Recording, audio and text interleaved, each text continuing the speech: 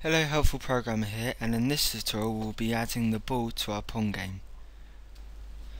First off, let's open up our Pong project and go to our ball.h.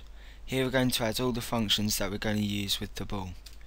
First off, in the public section, declare the function int movement, open close parentheses into a semicolon, int collision, open close parentheses into a semicolon, int reset, and int goal check. In the movement, it's quite self-explanatory. All the code for the ball's movement will be in there. All the collision will be in here. To reset the ball will be in the reset function, and to check if a goal has been scored will go in the goal check function. Okay, now going to ball.cpp, let's first off declare the ball ID. So define ball ID, and let's see what we reserved for our ball ID. Okay, so going into our main.cpp, you can see that we made a little comment saying ball will be sprite ID of 4. Okay, so going back to ball.cpp, just put 4.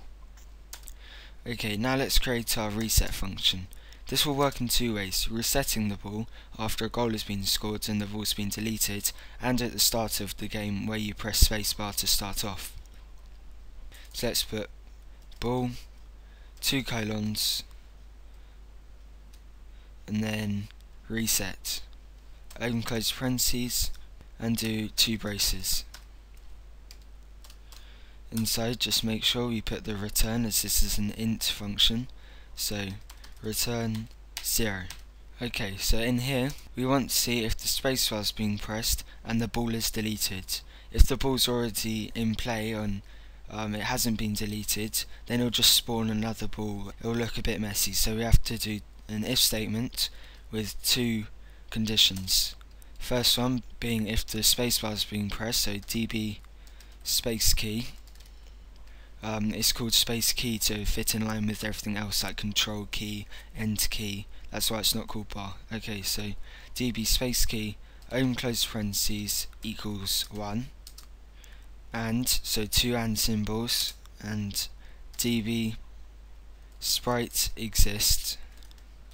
And this function will check if the sprites exists. And then in here we put the ID that we want to test, which is 4, or we can use our ball ID. So see if the ball ID exists, equals to 0, because we don't want it to exist for the if statement to be true. 2 braces,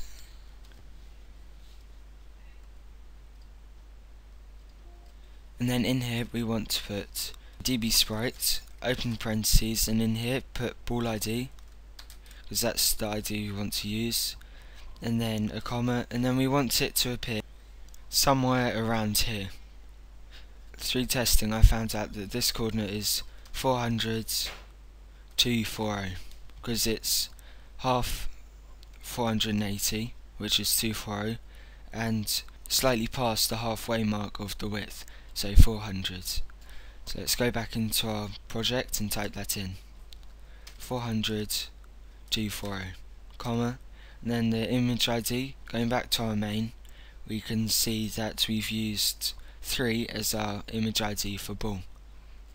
So put 3, close the parentheses and do a semicolon. Next off, we want to change the rotational pivot of our sprites using the function db offset sprite, open parentheses, and put in our ball ID, so ball ID, comma, and then we want to do halfway across the ball's width and halfway across the ball's height. So opening up our folder for our project,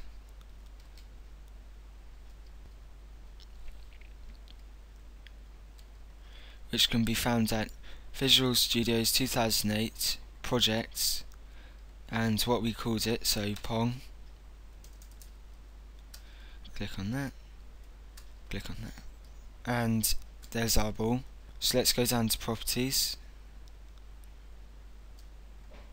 and it will have the width in the details, so we know it's 20 pixels across and 20 pixels in height. So let's half that, so 10 and 10. We're doing this so when the ball rotates, it won't rotate on the top left hand corner, we're shifting it to the middle of the ball. Next function is db rotate sprite. Open parentheses, and then we want it to face player 1, which is that direction, and that direction in degrees is 270. So let's put in ball ID, comma, 270, close parentheses and do a semicolon. Okay, now that we've created our reset function, let's go to main.cpp, go to just where we created the classes of player 1 and player 2, put ball, for the same reason as the others, and put in the while loop, ball, dot, and reset, close parentheses and do a semicolon, and compile it. Now you'll see our two paddles, which can be moved with the keys, and when we press spacebar it creates the ball. Now let's put movement into our ball. Closing the executable, going to ball.cpp, and just under reset let's create the function movement. So int ball 2 colons and movement. Put 2 braces and return 0. In here it's going to be a small function, literally just moving the ball. So let's check that the ball exists with the same if statement as in reset. So if db sprite exists, open parentheses, ball ID, close parentheses equals to true, because we want to see if the ball exists to be able to move it. And then in this if statement put db move sprite, and then this is where you can decide how fast you want the ball to move. For me, I want it to move at a rate of 7 pixels, so comma 7, close parentheses and do a semicolon.